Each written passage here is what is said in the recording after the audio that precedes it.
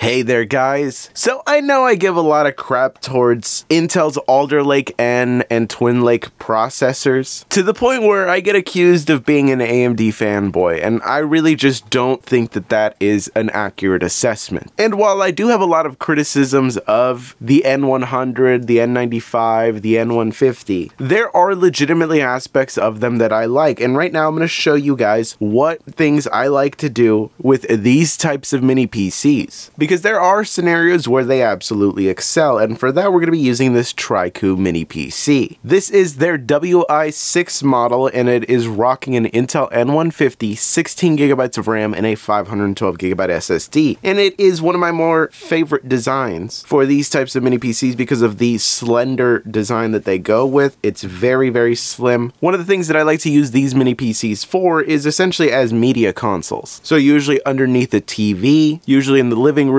or a bedroom, and because of that, the very slim profile that we're working with here is very nice. It can fit in a lot of locations, and I do always appreciate it when a company is willing to make their product longer so that it would have essentially a skinnier profile.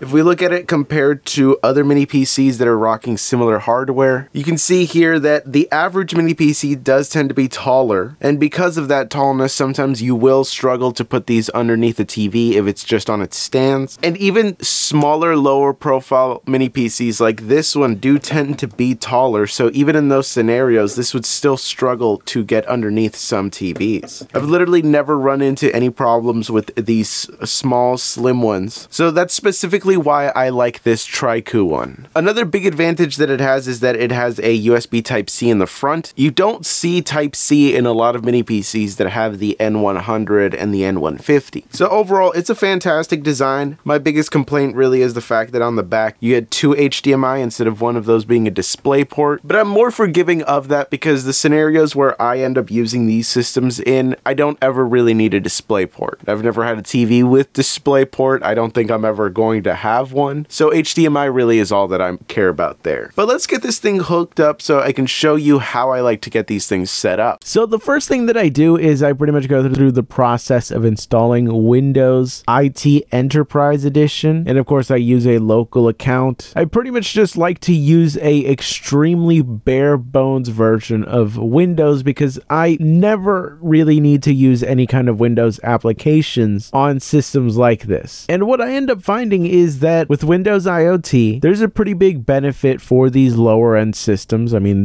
this is only quad cores without hyper-threading. So Windows doing a lot of things in the background can really end up eating into your CPU cycles. And with IoT, a lot of those problems are pretty much eliminated. But of course, now I have to go through the entire process of installing all the drivers that are necessary for this system. But if you're wondering, no, it doesn't increase the performance. Running Cinebench R23, it scored pretty much identically to where it did before, and it's well within the level of performance that you should expect out of the N150. Windows IoT isn't really about getting more performance in the sense that the maximum performance of your system somehow increases. It's more about freeing up your limited resources for day-to-day tasks. And really, the biggest thing that I like about it is the fact that you don't get the annoying Windows updates. You pretty much only get Windows updates when they're stable. And considering that this is a system that is more likely to live underneath a TV than anything else, at least for my use cases, I really would rather just have those updates out of the way. But look, one of my favorite things to use these mini PCs for is essentially as clients for Moonlight. I have Apollo installed on my gaming desktop, and I essentially stream that desktop over my network, and these little mini PCs are really powerful for this kind of thing. So I can do the full 1440p of the display that I have. I can do 144 hertz, and the performance like this is incredible. I love putting systems like this around the house so that I can pretty much stream my main desktop onto any display in this whole place. So if I want to pull up a game in the living room, if I want to pull it up in the bedroom, in any of the bedrooms, if I want to pull it up on my phone, on my tablet,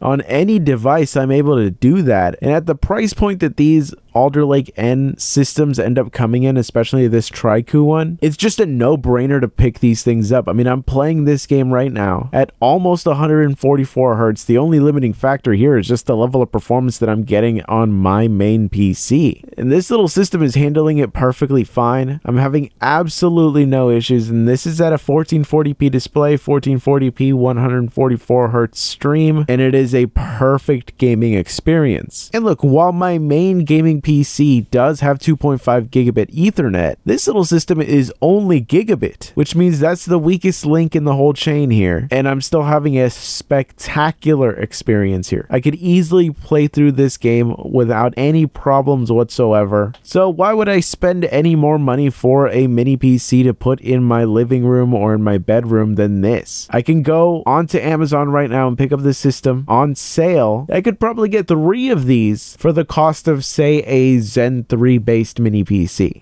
With that said, though, the same thing that makes Moonlight such a good experience on these little systems is the same thing that makes them really great as systems for recording with OBS. Here I'm playing Spider-Man on my laptop that has an RTX 4050, and that is displaying over HDMI to a USB capture card that is hooked up over the USB-C port on this little Trycoo mini PC. And I'm able to record this gameplay at 1080p 60 without any issues whatsoever. Now, I will say though that high resolution recording at high frame rates is really not going to be all that doable. I tried 4K 60, it was a stuttery mess, but 1080p 60 and 1440p 60 seem to work perfectly fine. It was just 4K that was giving me issues. I'd have to test this out on Linux to really know if this is just a limitation of the hardware or if this is more of a Windows problem. But what's great about this is that if you've ever wanted to start a benchmarking channel or just record gameplay of any consoles or any devices that you have, you can get a device up and running that will handle all of that recording perfectly fine for not a lot of money, because it's better to use an external device than your main device, because if you use your main device, the same thing that you're going to be using for gaming, if it's, say, a console, there's going to be very big limitations in terms of quality and in terms of how you can record stuff. Or if you're using something like Shadowplay or AMD or Intel's built-in capture features, what that is doing is that's using up your performance. So if you're playing an intense game, like say something like Escape from Tarkov, you're going to see some severe performance drop in either OBS or in Tarkov, depending on which thing you gave the biggest priority in Windows. And you can solve all of these problems by just getting a $120 mini PC and pair that with a $50, $60 capture card. But all of those are really the main things that I like to use these little N150 and N100 mini PCs for. Yeah, it's not the most extensive list, but it is a very basic system. Really, I mostly rag on the N150 and the N100 because of just how low end they are in comparison to other things around the same price point, and also because of the fact that Windows 11 is just such a heavy operating system for this type of hardware. You know, if you go down the route of installing Windows IoT, that does make it a more usable experience, but really, in my opinion, you should just go down the Linux route. Mostly because not only is the Linux desktop experience fantastic with these types of systems, it also just makes it easier to turn one of these things into both a home server and a day-to-day computer. With Docker, you can kind of just do whatever it is that you want. And while yes, you can get Docker working on Windows, it's a lot more annoying to do, and you get more benefits from going onto Linux anyway. But really, my main uses for these types of systems is essentially just media players for Plex and Moonlight clients, and for that, they're pretty much fantastic. I don't even really bother with any type of Android or really ARM-based media player in general, just because of how locked down they are in comparison to a system like this. Best part is, for the types of tasks that I use these things for, I don't need a 16GB version. I can pretty much get away with practically anything. 4GB of RAM might be pushing it, but for sure 8GB is more than fine. But anyways, I'll catch you guys in the next one.